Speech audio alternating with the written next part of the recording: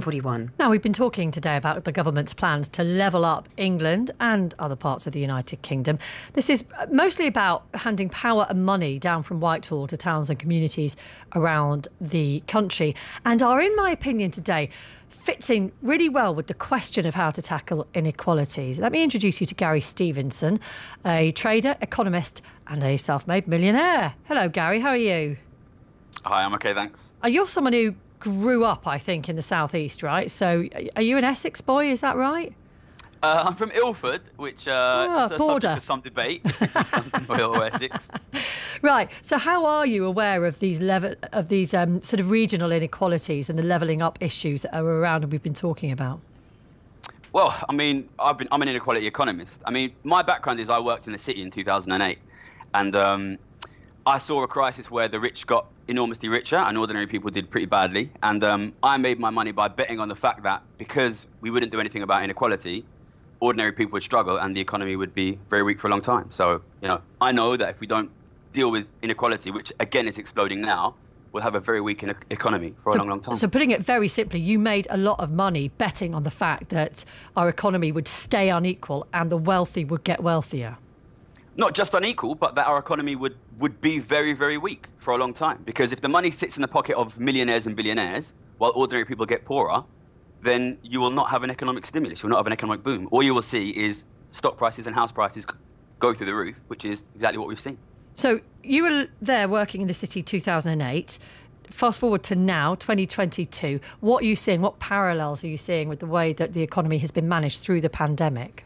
The parallels are unbelievable. I mean, it's like deja vu all over again, and it's a nightmare, to be honest. So, the COVID crisis was a disaster for ordinary people, but it saw the biggest ever increase in billionaire wealth in the history of this country. Can you explain how that happened? I think a lot of people have heard that, but don't quite understand it. Well, basically, the economy went on freeze. But the problem is, under a normal economy, very rich people make an enormous amount of income from their wealth, but that comes from ordinary workers. But if ordinary workers can't work, then they can't pay any money to the rich because the rich aren't spending any money. So when the government pumped loads of money into the economy, the rich were still making their income, but they weren't spending any money, and they accumulated an enormous amount. The average billionaire accumulated £700 million in the first year of COVID. I mean, those kinds of figures are eye-watering and way bigger than any of the money that we're talking about being invested in various different levelling up projects. Right, what is the answer to all of this? You've got a plan. Yeah, it has to be a wealth tax. At the moment we have a tax system which is very, very effective at taxing ordinary working people. I'm sure you pay your fair share of tax when you work. I paid mine. But very wealthy people who get their income from wealth rather than work tend to pay extremely low rates of tax because they don't pay normal income tax. It's capital gains, it's trusts. They have lower rates of tax and they can be more easily avoided. So currently we have a tax system where ordinary people pay very high rates of tax. I paid more than 50% on everything I made, but wealthy people pay almost nothing. If you have this system, it is inevitable that wealth will flow up, the rich will get massively richer, which they are doing, ordinary families will get poorer, and the economy will be weaker. We need to shift taxes to wealth. We need to bring in a wealth tax. And how would that wealth tax actually work?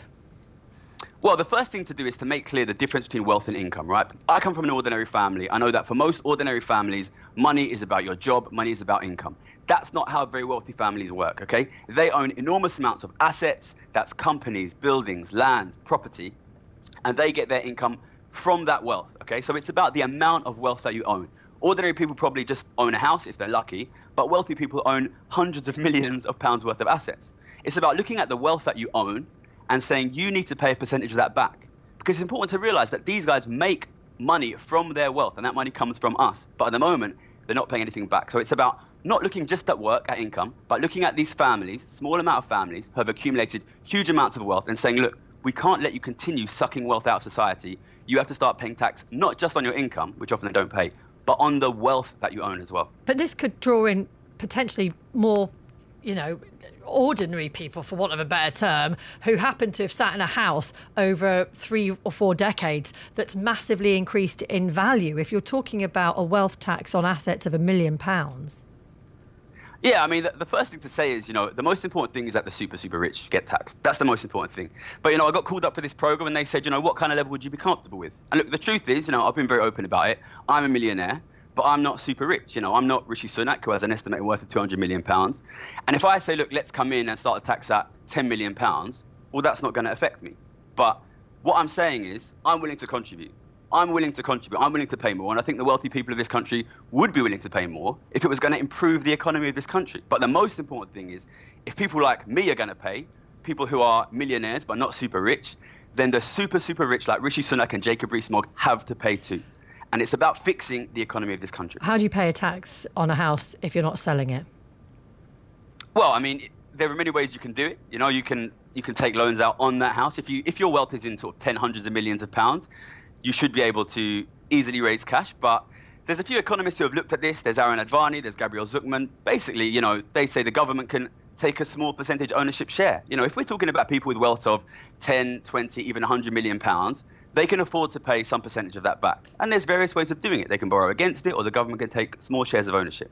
You know better than me, right, the Laffer curve, which basically says that the higher you tax people, there is a point at which you then start to accrue less or fewer tax receipts. You don't get as much back because, I guess simply put, ultimately very rich people will find ways to protect their assets from taxation. That's the problem, isn't it? Yes, I mean, that question's been bouncing around for a bit. This idea about the Laffer curve, that's about income taxes. And, you know, it's been contested, the idea. But the idea is, say, if you were to have a 100% tax on income, well, people wouldn't work, right? You wouldn't work if you're going to lose all of your income from it. But we're not talking about income here. We're talking about wealth. The whole idea is we want to move wealth away from wealthy people towards ordinary families, okay? And, you know, if you had a 100% tax on your income, you could say, well, I'm stopping working. But if you have a high tax on your wealth, well, what are you going to do? You're going to give your wealth away? Well, that's what we want. We want ordinary families to get their wealth back. You know, that is the whole reason why we need to tax wealth, because it's less avoidable, because they can't stop holding it. Let me read some reaction, because you're getting lots. Get this man on more, please. He's absolutely spot on. Can we make this guy Chancellor? This man is fab. This man speaks the truth. At long last, it's on the radio. This one here, your caller on wealth tax is talking tosh. Assets of 1 million, including a house, does not mean you have money or earn a huge salary. Many people have worked all their lives and still not retired that are on a normal salary that would be penalised unfairly. It's utter rubbish, says Sean. Yeah, you know, to be honest, I'm very sort of understanding of that. The truth is, the way that house prices have gone, especially in the southeastern London over the last 10, 15 years, there are a lot of people who have lived relatively ordinary lives, who have not been super rich, who are now millionaires because of what's happened to house prices.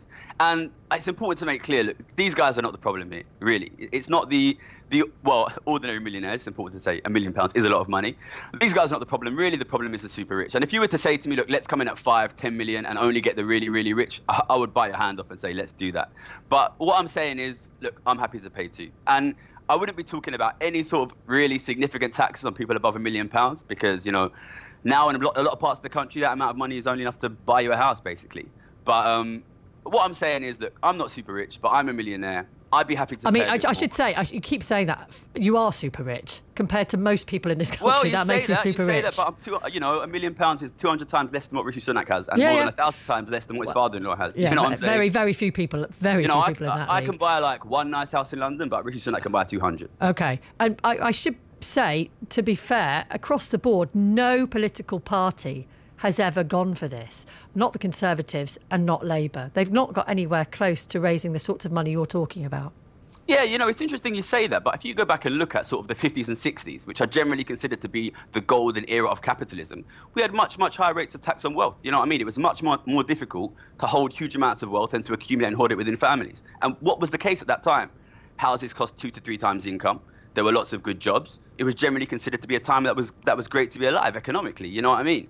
I don't think it's a coincidence that now we've stopped taxing wealth and we've moved to a situation where the rich are getting richer and richer and richer, that house prices are going up and inflation's going up. You know, at the beginning of COVID, I put a video out on my YouTube channel, Gary's Economics, saying, look, the rich are going to get massively richer here.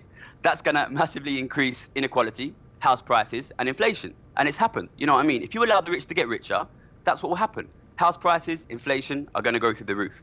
We need to do something about it. Garen, really enjoyed listening to your arguments this morning. I know people will, you know, agree and some will disagree. And that's what we like. It's provoked a reaction and got us thinking in a slightly different way. Thank you for coming on and talking to us.